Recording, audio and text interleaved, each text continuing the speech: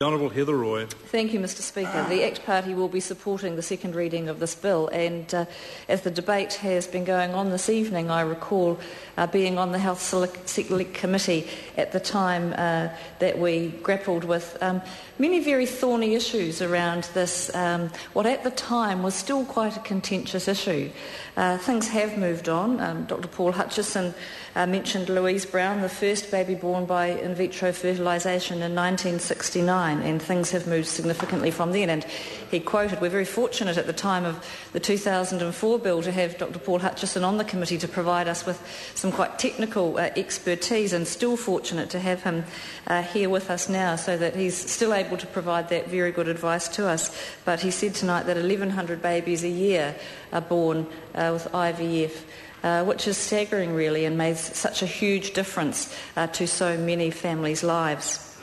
The bill, as several other members have mentioned, really is just a very tiny amendment bill, and it's gratifying, I have to say, 6 years down the track for those of us who did sit on that select committee to hear the original bill, that in fact we largely got it right.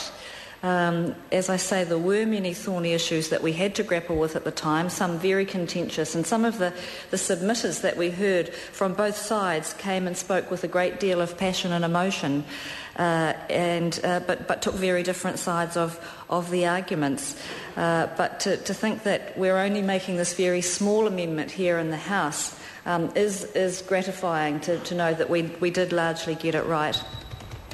I think the intention of the committee at the time certainly was for the 10-year period that gametes and embryos could be stored was from the time of storage, and so the 2004 argument, which has become the legal aspect of this debate, wasn't what was originally intended, and so it is good that we've got the opportunity to clarify that tonight and to do something about that. Others have also mentioned the 6 months period of grace in the bill. I didn't have the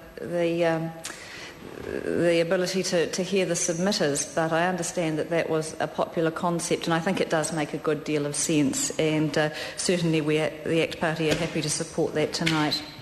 The other part of the bill that is important, I think, and the Green member mentioned this just prior to me getting to my feet, the clarification of the roles of the ethics committees and the advisory committees is very important.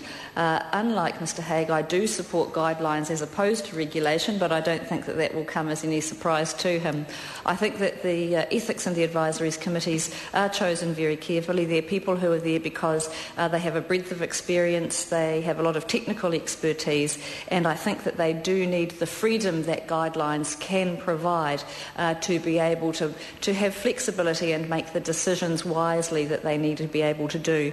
But it is welcome too that this amendment bill is providing clarification of the rules of those committees.